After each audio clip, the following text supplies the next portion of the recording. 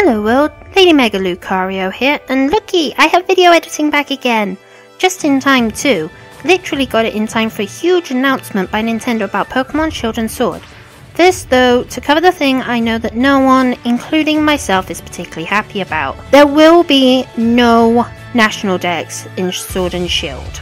This isn't entirely surprising considering there wasn't one in Sun and Moon. However, what has irritated a lot of people is the fact that while you'll be able to transfer Pokemon forward to Pokemon Home, which is the new bank system for the Switch, only Pokemon who are in the Galar Dex will be able to be transferred to Shield and Sword. No, I'm not happy about this. Very few people are, but we have been promised more Pokemon in future games. And we have been told that a major reason for this decision is to rebalance the competitive game. As a competitive player myself, I can see where they may have taken this option, as I've yet to see some of the major staples of the competitive circuit. However, that just means that us competitive players need to adapt and change. After all, what kind of trainers are we if we don't find a way to win with whatever Pokemon we're given to play with? Personally, and some agree with me, I think this is a test to try a new anti-hacking system and will filter out some of the hack Pokemon that some players have generated and competed with, but I could be wrong. Right, now for the exciting news. We have several new Pokemon that have been announced. 2 came out during E3's demo and another 3 were announced just a few days ago. First off we have Impidimp, a dark fairy type that we know has Assurance, Play Rough and Sucker Punch for moves. And that's it.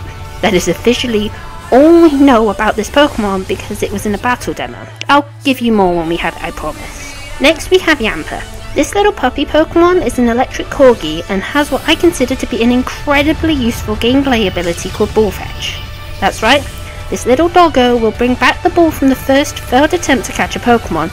He is definitely a good boy. He has been shown to have Play Rough, Spark, Crunch, Wild Charge, Tail Whip and Roar as attacks, so a pretty decent range. One new Pokemon I'm both happy and unhappy about is, I think it's called, I'm not quite sure of the pronunciation, but I think it's Duraludon.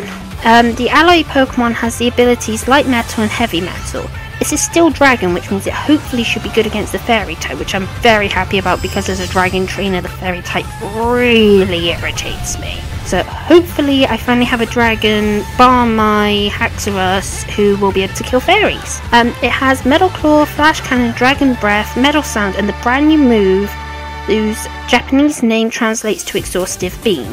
This is a special Steel type move with base 140 power that does 50% of the user's HP as recoil. I'm like, yay! Steel Dragon that isn't a legend, but at the same time its design makes me a little sad. Roly-Poly is a rock type Pokemon with the abilities Heatproof and the new Steam Engine. Steam Engine massively increases the speed of the Pokemon when it is hit by a fire or water move. The cold Pokemon has only been shown to have Tackle so far, it's early days, and with Steam Engine as an ability, imagine how fast you could make that in a double battle. Finally, we get to the cream Pokemon Alchemy. She is another Desert type fairy, and she is absolutely adorable. She has the ability Sweet Vela and has been shown to have something about her that's rather special. You'll remember during my last video I mentioned Dynamax, the ability to make your Pokemon huge for 3 turns and increasing their attack power. Each max move has a special effect too that could totally affect the way the battle plays out, but it turns out there's a stage above that and it's called Gigantamax. Yes, I'm as aware as you that this sounds a little bit stupid, however there's more to it than just what Dynamax can do. Gigantamaxing your Pokemon is a lot like mixing Megas and Z moves into one, as it changes the form of your Pokemon and gives them G moves that are insanely powerful. Alchemy, for example, turns into this massive wedding cake that would impress even the cake boss, and she's not the only Gigantamax Pokemon we've seen so far. Corviknight and Dreadnought seem to have alternate forms as well. Could this be the reason that Megas and Z-moves have not been brought into the game? When it comes to new things in Shield and Sword, there's something I am incredibly happy about. As we've been made aware, the Gym Challenge is a sporting event in Galar, and as such has been a change to how we go about earning the right to battle the Elite Four. Chairman Rose and Vice President Oleana run the tournament for trainers who have managed to earn 8 badges, and while we don't know much about them or the competition they run, I'm looking forward to an anime-style battle for the top. It's something new and exciting. And that's not the only thing new in these games regarding the league either. This time around, we have version-exclusive gym leaders. Bea is the kick-ass fighting expert who leads a gym in Pokemon Sword with her trusty Hitmontop by her side, while Alistair, the spooky ghost expert, is a gym leader in Pokemon Shield, aided by his Mimikyu. Oh, and finally, we're beginning to find out the version exclusives for Shield and Sword. The Dino and Jango-O lines are exclusive to Pokemon Sword, while the Goomy and Larvitar lines are exclusive to Shield.